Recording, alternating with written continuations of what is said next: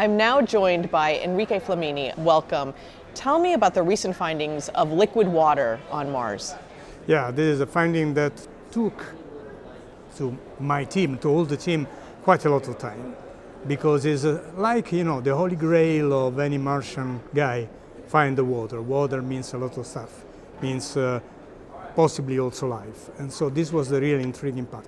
When I say water, and meaning liquid water, because that on Mars, water as ice was present was known since quite a long time.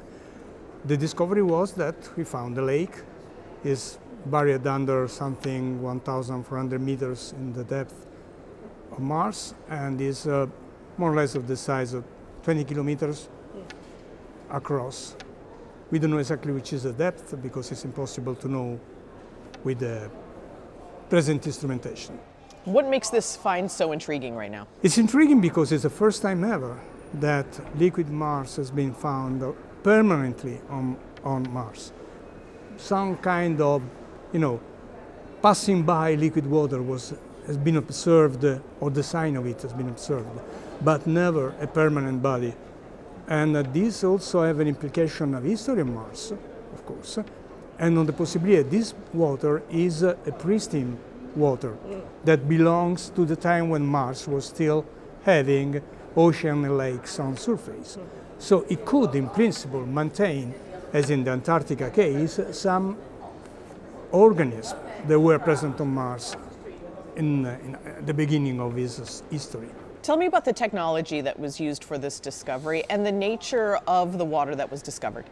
The technology is a radar, but a very special kind of radar. Very low frequency radar was an idea of a professor at University of Rome, Professor Picardi. But that was based on some previous experiences done even in Antarctica as well, because this was the first test bed, real test bed on the Earth, but evolved and specialized to work on Mars. And also was a cooperation with the Jet Propulsion Laboratory in Pasadena and the University of Iowa. So, is MARSIS, that is the name of the instrument, is an instrument thought and designed in Italy, but with a cooperation, international cooperation.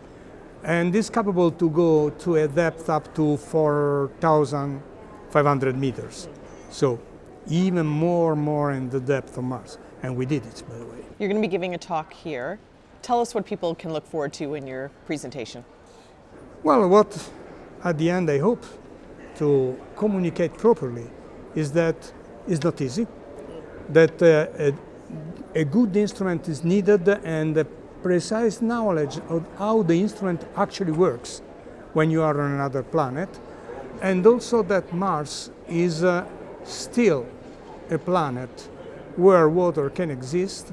And in my view, I'm an old Martian, I was working also with the Viking missions, is the best place in our solar system where to have a long permanent human base.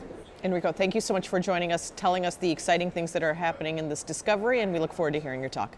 Thank you. Thank you very much.